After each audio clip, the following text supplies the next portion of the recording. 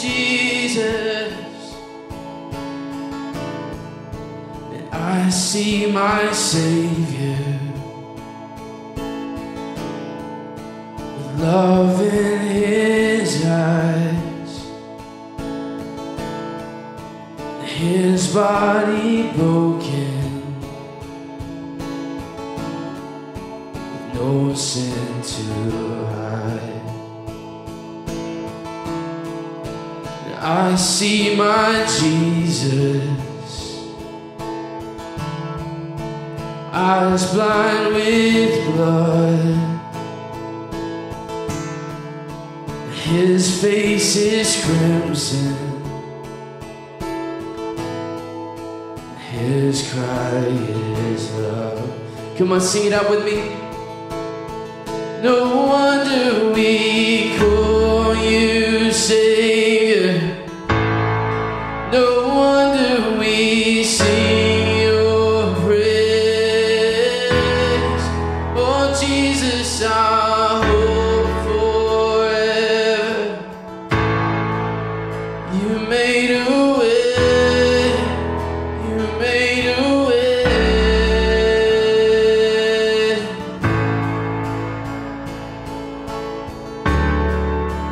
You made a way. I see redemption, oh, ravage the grave,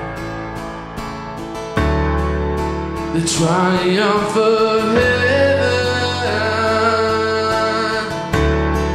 Christ Jesus our King. No wonder we call you Savior. No wonder we sing your praise. Oh Jesus, our hope forever. You made a way. You made a way. No wonder we call you Savior. No wonder we sing your praise. Oh Jesus, our hope forever. You made a way. You made a way.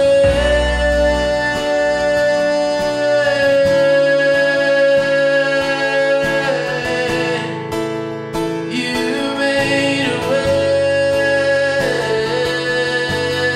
way. Come on, see the light. See the light tearing through the darkness. Hear the roar of the rugged cross.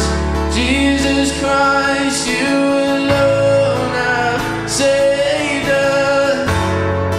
We worship you now. See the light tearing through the darkness. Hear the roar of the rugged cross. Jesus Christ, you alone have saved us. We worship you now. No wonder we call you Savior. No wonder we sing your praise. Oh Jesus, our hope forever. You made a way. You made a way.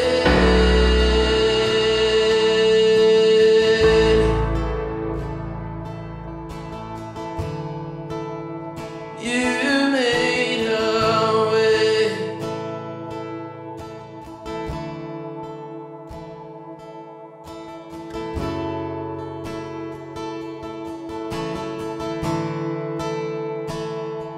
Yes, you did. 'Cause you were faithful.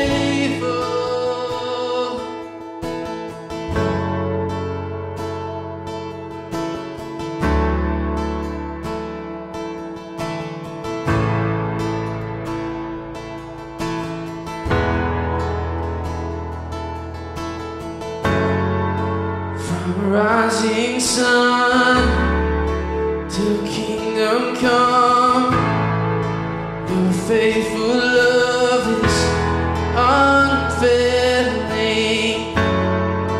Though shadows turn and tempests stir, still you, oh God, are unchanging. Through every hour, I will recall my hope is Jesus. Great is your faithfulness. Great is your faithfulness. I lift my eyes, I won't forget how great your faithfulness.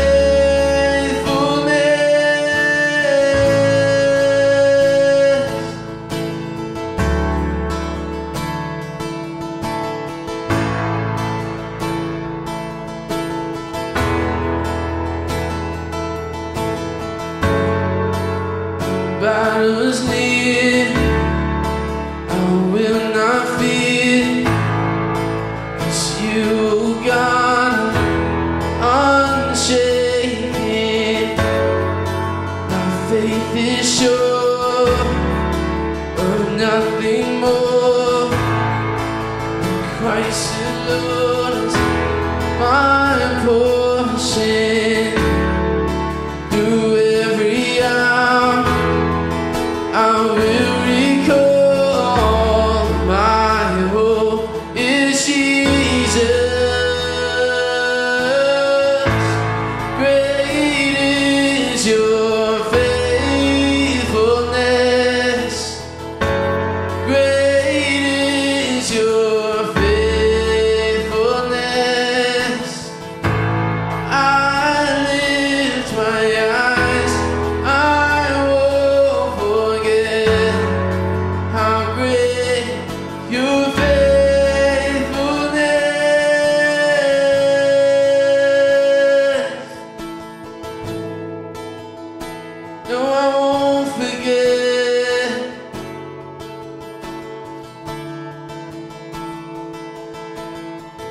There'll be a season for joy and weeping in everything. My God is faithful, His arms are open. I will come running now and always. Our God is faithful, His arms are open. I will come running now and always. My God is faithful.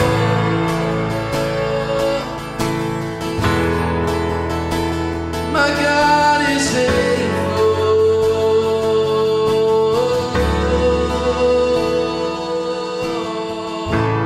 Great is your faithfulness. Great is your faithfulness. I lift my eyes, I won't forget how great your faithfulness. No, I won't forget your faithfulness. No, I won't forget your faithfulness.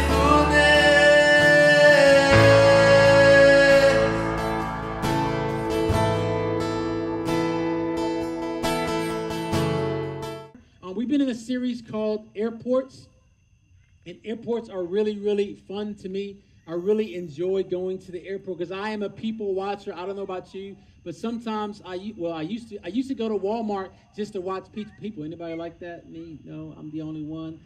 But I just like watching people. I like going places where there'll be strange people. I just like watching people and their interesting habits, and the airport is full of interesting people. When April and I first started dating, we used to go to the airport, and what a fun time we had. We got to just know each other and talk. So airports are big for me. And the first week we talked about destinations and how God has taken us someplace as a church. That he's taken us to a place of compassion. He's taken us to a place, and we have to make sure that we watch out for any kind of delays. That delays can stop us. Sometimes you can be believing God for something, but what do you do between what do you want from God and what you currently have? So we talked about delays. The next thing we talked about was destinations, that God's leading us somewhere. We talked last week about being seated with God. I got a prop real quick. And how you got to find the right seat, and how where you're seated is very, very important. And we talked about taking a seat of a servant and how that is so much needed. And tonight I'm going to talk about something a little bit different. I don't know if I can make it through it. I don't have my assistant this week. I don't know what happened to him, but he was supposed to be here to help me with this message. Hopefully next time we do Church Online, he'll be here. But I want to read this passage of Scripture as we're talking about tonight's message. And it's the story of Terah. And Terah, if you don't know, he is the father of Abraham. And I talked about this before, but it says, this is the account of Terah's family. Terah was the father of Abram, Nahor, and Haran.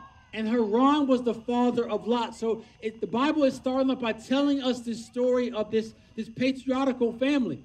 It goes on, then it says, but Haran died in Ur of Chaldeans, the land of his birth, while his father Terah was still living. This is very, very significant because this may be the first actual account of a child dying before the parent. So now there's this guy Terah, he has a kid, and it doesn't say exactly how Haran has passed away, but we see he is now dead, and I can't imagine how tragic this moment was. The Bible doesn't say how he died. It could have been accidental. It could have been natural. We don't know what it was. It goes on. Verse 29 says, meanwhile, Abram and Nahor both married. The names of Abram's wife was Sarai. The name of Nahor's wife was Milcah. Milcah and her sister Iscah were daughters of Nahor's brother Haran. Verse 30. But Sarai was unable to become pregnant and had no children. So we all understand that Sarai becomes Sarah and Abram becomes Abraham. But this is before all those things happen. This is like the prequel. This is like before. It's kind of like if they came out with Stranger Things Part 0.5. It happened before all those other things happened. This is a prequel to everything else that happened before. Verse 31. One day Terah took his son Abram, this one I want to focus on, his daughter-in-law Sarai, his son Abram's wife, his grandson Lot, his son Haran's child, and moved away from Ur of the Chaldeans. He was headed for the land of Canaan. But they stopped at Haran and settled there. I just want to kind of point out that Terah was headed somewhere. And something happened that caused him to settle and not end up the place that God had desired for him to go, or the place that he desired to set out. And then it goes on, and it said, verse 32, it says, Terah lived for 205 years and died while still in Haran. My prayer for you is that you live not just a long life, but you end up living a fulfilled life. That God has plans and purposes for you. And I don't want you to stop and settle for where you are currently, but I want you to move forward and become and do all the things that God has for you. So the question is, what stops us? What stops us from becoming the people or the person that God desires us to be? The Bible says that we're changed from faith to faith, from glory to glory. So the question is, how do we stop, or what stops us? And I believe the topic for tonight is, what stops us is baggage. It's baggage. As we talk about an airport and we talk about traveling through an airport, we talk about destinations and seats, and now we just want to talk tonight about baggage. John 4:16, Jesus is encountering this woman of Samaria. This woman, Samaritans and Jews have no dealings. They should not get along. It's two different races. What a important message for right now. So Jews and Samaritans now getting together, which should not happen. And it says, and Jesus has a conversation with this woman, and he answers her and says, he told her, go and call your husband and come back. Verse 17, I have no husband, she replied. So she's talking about in the present tense. Jesus said to her, you're right when you say you have no husband. Verse 18, the fact is you have had 5 husbands, and the man you now have is not your husband. What you have just said is quite true. In this one verse, Jesus connects her past with her present. That he saw her and also saw her baggage. And tonight, I want to give you my baggage testimony. How I got to where I was. See, I was born in Trinidad, and then we moved to Brooklyn, New York. And in Brooklyn, New York, I was completely normal. And then we moved to St. Thomas, and I was kind of normal, but I was a little different. I got made fun of because I wasn't from St. Thomas. I was from the mainland. Then I moved to Atlanta, Georgia. And when I moved to Atlanta, Georgia, the thing that was crazy is I had an accent.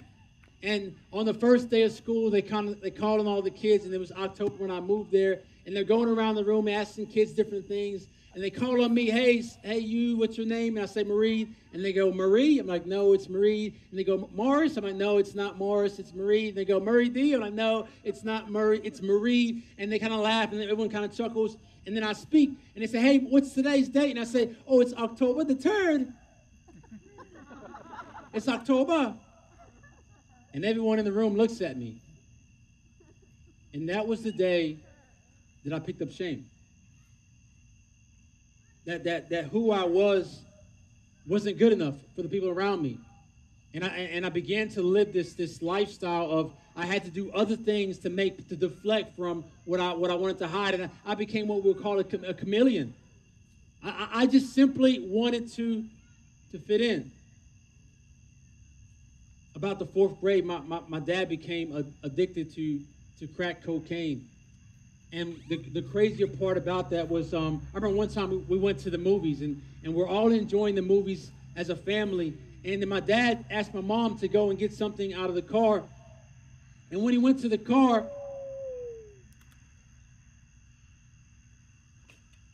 the movie kind of ended, and my dad still wasn't back. And when we got outside, he was gone. And now my mom, my 2 sisters, we had to walk home. 3 miles. We're walking. It's nighttime. We finally get to our house, and we don't have the keys. My dad is completely gone. I'm in 4th grade. I had to break into my own house to be able to sleep that night. We sleep, and the next day I go to class, and I'm sleepy. I have all these things going on. And I'm frustrated that my teacher asked me a question, and I respond the wrong way. But I had some baggage.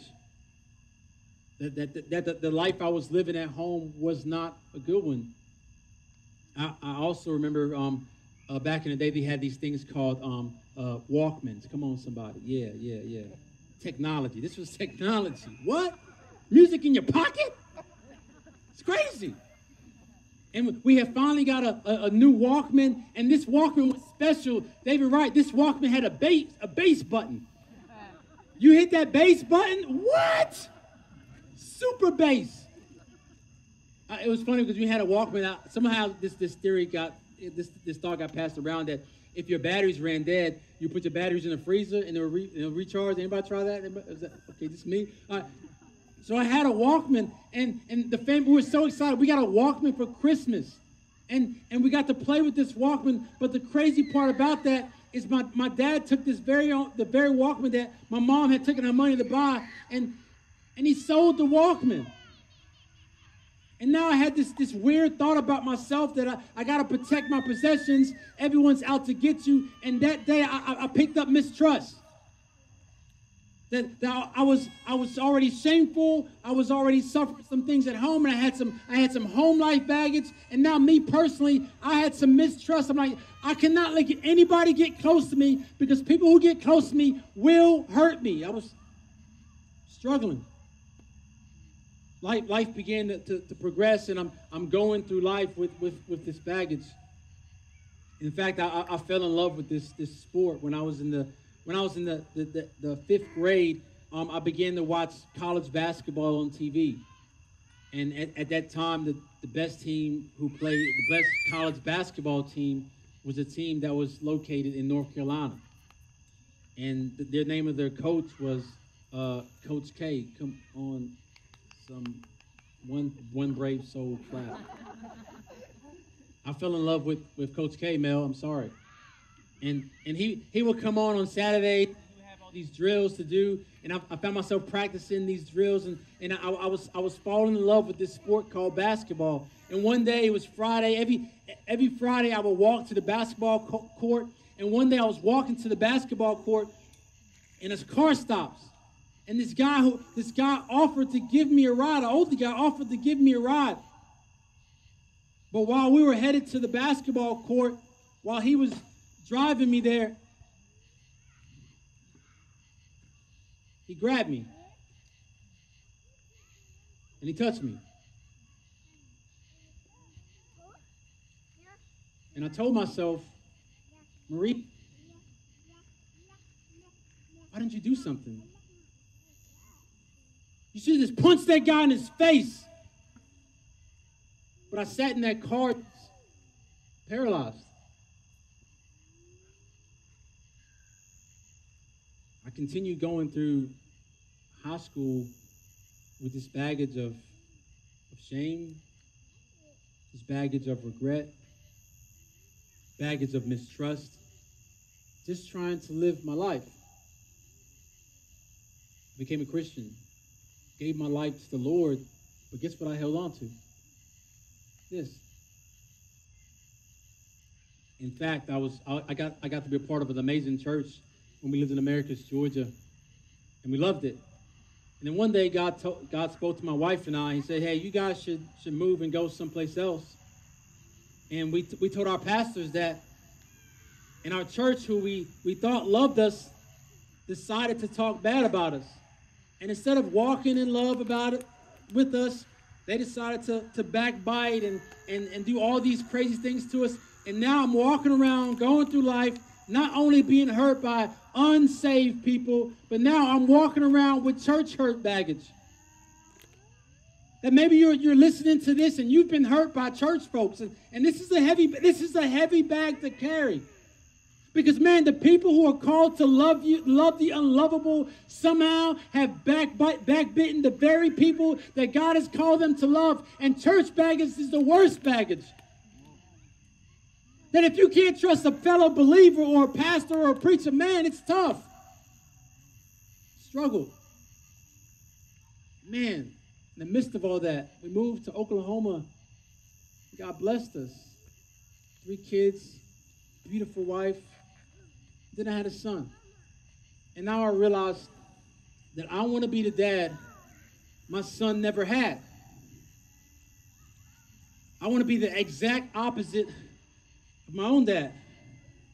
And that day when my son was born and having 3 kids and a beautiful wife, I picked up the baggage of trying to be the provider for my family.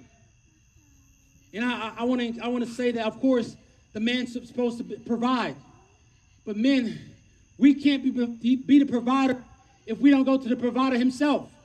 That we can't take the place of Jesus in our family's life. That we have to be spiritual authorities in our household. And I took on the baggage of trying to do it all myself. And now I'm trying to be a man for my family. With all this baggage, I live life. This is what I've learned as a pastor. Is that the people that you see every single day, if you could see into the spiritual realm, they would look just like this. My encouragement to every single person that hears my voice is understand that we're all broken. We all have issues. And that God has called us as believers to look beyond what's normally seen and see that people are struggling. He's called us to see. In fact, Scripture says, when Jesus saw her weeping, and the Jews who had come along her were also weeping, he was deeply moved in spirit and troubled. He sees a procession happening, and now our Jesus is moved with compassion. It goes on, and we see when Jesus saw his mother there and the disciples whom he loved standing nearby, he said to her, "Woman, here is your son." We serve a God who sees. And it goes on and says, and he went along, he saw a man blind from birth. We serve a Jesus who sees all of our baggage, and yet he loves us anyway. He loves us anyway. You know, I just think about me being in the airport. One time we were moving from Tulsa to Kentucky, or we were going somewhere, and we're traveling through the airport with 3 kids, car seats, and we are struggling like crazy. I don't know if anyone ever had this, and we are struggling like crazy. I want to tell you, everywhere around you, there are people struggling. And God's called us to see, because he is a God that sees. In fact, he told this blind man, he says, as he went along, he saw a man blind from birth. And Jesus heals this blind man. Then he says to him, he says this, he says, while I am in the world, I am the light of the world. We serve a God who sees.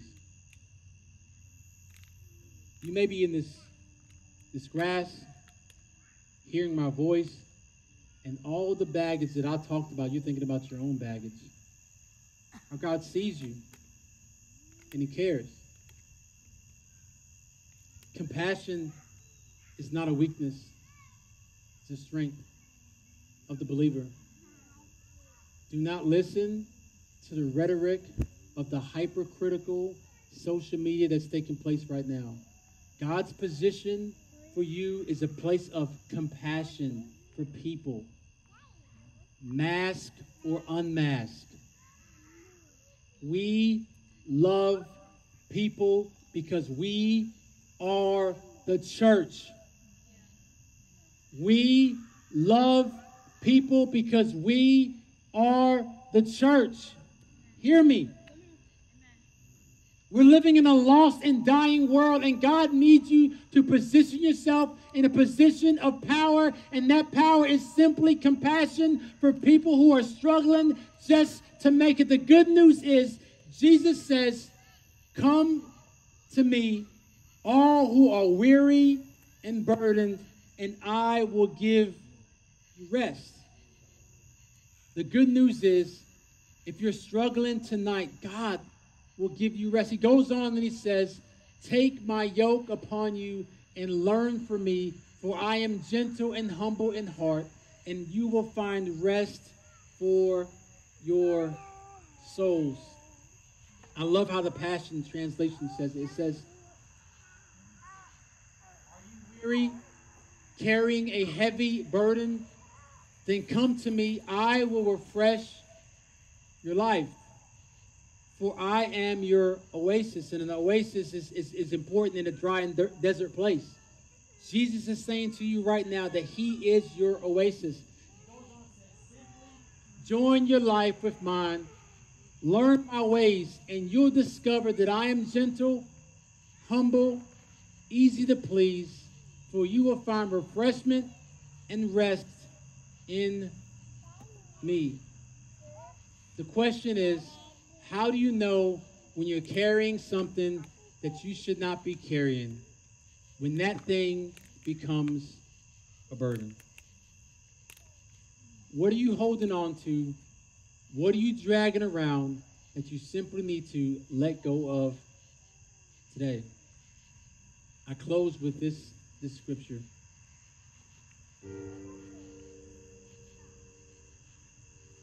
Pour all your worries and stress upon him and leave them there.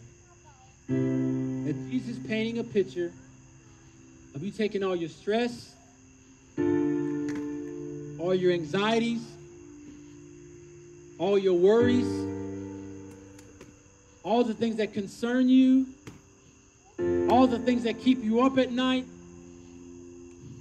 all the things that you think you can't handle, the things that you thought you was born into that you could never get over. He's saying, pour all your worries and stress upon him. It's his victory that makes us victorious. It's his cross that gives us life. The Bible says we exchange our lives for his. And he offers us new life and restoration for our souls. But the challenge for us sometimes is to simply let go of the things you've already been holding on to. And he says, and leave them there, for he always tenderly cares for you. The invitation tonight should be a simple one. The invitation tonight is simply to lay down all those things that you have no business carrying. It's time to be healed from things of your childhood, things of your past, your family, situations that happen to you that are completely unfair. God sees you. He sees you as you are. With every head bow, every eye closed. This is your moment. This is your chance. And I believe the Spirit of God is already dealing with you. It's that thing. That thing you thought of right away. That situation you thought of right away. That circumstance you thought of right away. That family situation right away. God is saying, let that thing go. It's time to rest.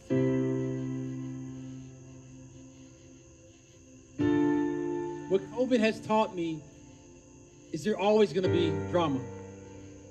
There's always going to be the next thing. Murder hornets, Sierra dust, what do you call it? Dust, meteors. In the middle of everything the world throws at us, Jesus simply offers us rest. And if you would say, Pastor Marie, that's me. I've held on to some things for so long that I just need to let those things go. That I am a believer, but I still kept my baggage from the past. And you're saying, hey, Pastor Marie, tonight, symbolically, when I raise my hand, I am saying, God, take it. I'm laying it down. On the count of three, that's you. If this is you.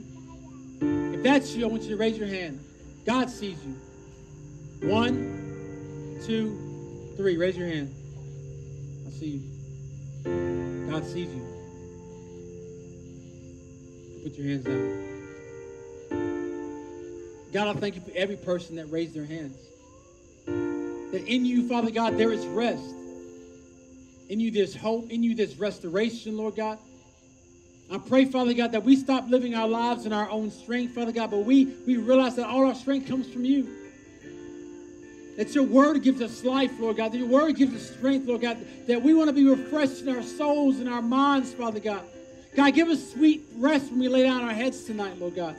That our minds aren't racing about all these different things, but we can be wholly devoted and fully devoted followers of you. God, I thank you that all the promises of God are yes and amen. And God, tonight we claim your promises of peace, of restoration. Peace that the world can't give, Lord God. God, I thank you for what you've already done 2,000 years ago for us and what you currently do on the inside of us, Lord God, right now, and what you desire to do through us. God, we love you, we honor you, and we thank you. And it's in Jesus' wonderful name. And everyone said, amen. And give a round of applause to everyone who took a step tonight.